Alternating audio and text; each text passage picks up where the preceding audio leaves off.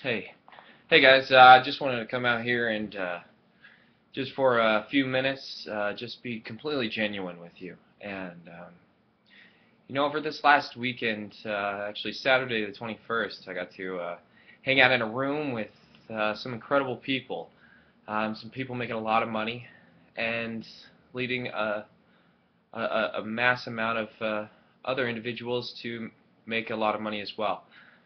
Of course, if any claims I make, they are unnatural. They are above average, and you can always check in the income disclaimer at www.empowernetwork.com/income.php whenever you like to see daily average earnings.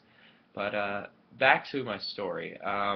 Saturday, the 21st, I was in that team breakout room for Tony Rush actually, and Tony kind of spotted me out during speeches and kind of gave me a little wave.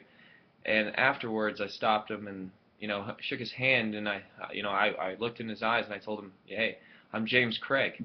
And he looked back at me and he was like, "Oh yeah, you are, and you're James Craig. That's right. I remember." And he said, when Kevin saw you in the restaurant, which is actually going to be another story for another time, he said, the odds of that are astronomical, James. And I've been thinking a lot about that, astronomical. And what odds are you placing on yourself, honestly? I I didn't realize how big that would impact me until recently. I was walking through the park, and I was looking up at the sky, and I looked up in this beautiful black sky with stars. You could actually see the stars, and all of a sudden a stream of light fell through the sky, and at the beginning of the tail, the front of the tail, was a meteorite burning into our atmosphere, and I just thought, you know, that is astronomical. The odds of that falling above me at that very moment I looked up are absolutely astronomical. The sky is so large, Who knows how long that meteorite or asteroid or that rock was floating through space, past planets, past the moon, how many times it circled the Earth itself, how long did it take to get into our solar system? Which galaxy did it come from? How long did it spend just swirling around, whizzing around in the sky above us, just for that astronomical point to fall above my head? And it really struck a chord for me when Tony said that to me. The odds of that are astronomical. And it made me think of a practice that anybody can implement into their world, because I was one of those people that would see a problem that I had and I'd make a mountain out of it. I would find ways for me never to be able to get around it, climb it, through it. You've been there. We've all been there, certainly. And I just want to share an amazing exercise that can change your view of your problems to be such a rare, odd, that it is almost astronomical. And it turns out it can be a good thing. So go ahead and just sit back to wherever you are and just take a moment with me. I promise this will be quick, but it will be absolutely powerful. Okay, I'm assuming you're sitting back now, so just go ahead and close your eyes. Picture that problem that you have in front of you. Whatever it is, it could be the bills you have to pay. It could be you haven't made a sale in your business yet. It could be you're looking for the love of your life. Whatever it is, just set it out in front of you. See it in your mind's eye as a mountain. Go ahead, just look at it and see it as a mountain. Now, that mountain stretches as far as the eye can see, to your right, to your left, all the way up, all the way down. There's no way to look around this mountain.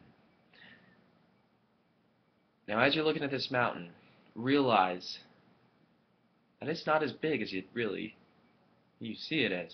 It really isn't as big as you think it is.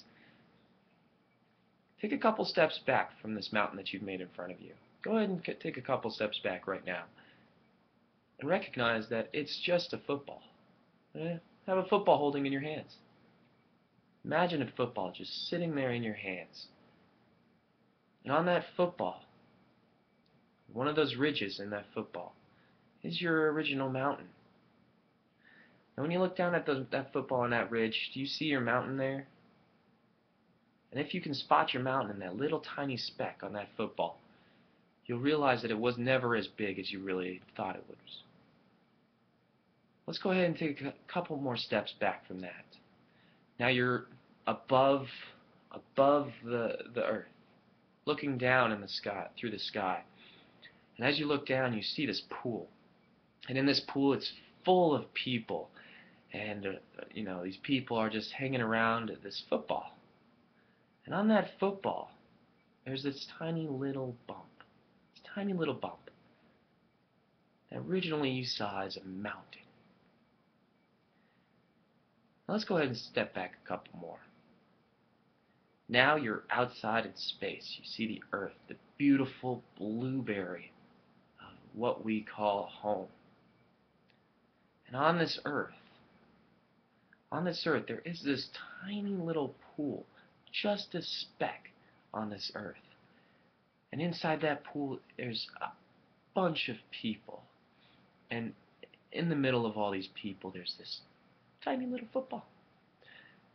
Where on this football that you're imagining, there is a tiny little bump. Now, you're probably thinking to yourself, from this point of view, it's kind of hard to think that that was ever a problem you could never get over, or get around, or get through. How could you imagine such a giant mountain that is your problem? But we're not done yet, folks. Now, let's take a couple steps further. Let's make this become an astronomical point of view. So now we're just hovering above our solar system, this nice little spiral. It's going on and on and on and on. And inside this solar system, there's a speck. And that speck is our Earth. Okay, now we zoom in, and that Earth has this little tiny pool on it. The Earth is covered by about, I think, 60 or 70% water, and you can imagine just the tiniest fraction on this Earth, which is a pool, where a bunch of people have gathered, hanging out and having fun. Maybe even playing with a tiny football. And on that football is your problem. And this tiny little ridge, just a tiny little ridge, probably have thousands of little ridges on that football. Now let's go ahead and step back just a little bit further. I love this exercise. This is where it gets really good. Now imagine that there's a solar system. We'll step back a couple more. And then you have galaxy. Now a galaxy is actually contained of 1 billion solar systems. That's just a rough estimate, but it's darn near close. 1 billion solar systems. So we're just hovering above this galaxy, where there's this tiny speck, which is our solar system, and in that speck, there's another smaller speck, which is our Earth.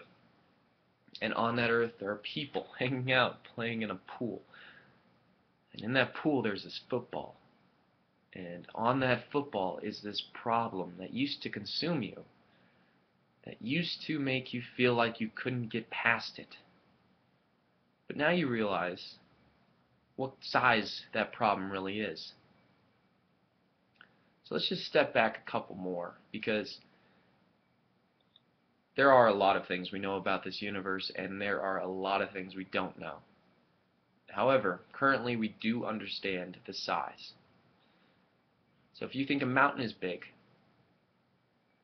then you have to see how open and how big the universe really is. So we step outside of our galaxy a couple more. Then all of a sudden we're just above the universe, and we see it scattered. It almost looks like a sea of stars. And we look down and we see this little speck, which is our galaxy, Milky Way galaxy. And inside this galaxy is a solar system that inhabits a life form. Little tiny blue planet with a little green in it. Inhabits a life form. And on that planet, a tiny sand-like speck, is this pool where people are hanging out, having a good time, and inside that pool is a football with a tiny little lump on it that you once called your problem, but no more, because you've learned the astronomical odds of your problem. Why does it have to be there then? If we wanted to step back even further, which we could share. I could share with you the new reality of multiple universes. And from that point of view, a problem of a mountain is never going to stop you again. Now, I hope this exercise has been fun. Go ahead and play it out with your own stuff, no matter what it is, anything you want, and realize what was holding you back is not something that should be holding you back. It's not something that can. It's something that you can just eliminate. You can see past, you can see through, you can see over. And my friends, I will share with you a lot more. I love this exercise so much because it helped me recognize the stuff that I've turned into mountains that are really not even molehills. They're actually just a speck on a football in a universe that is completely open and willing to give you what you want, as long as you ask for it and you focus. As long as you focus on it, act upon it, and recognize the results after acting on it. This is just thought I would share this with you. I thought it was amazing. David Wood actually shared this exercise with me not too long ago, and it changed my view of the world completely. So I hope this helps you. Maybe listen to it a couple times, share it with some friends, and I'll see you in the next video.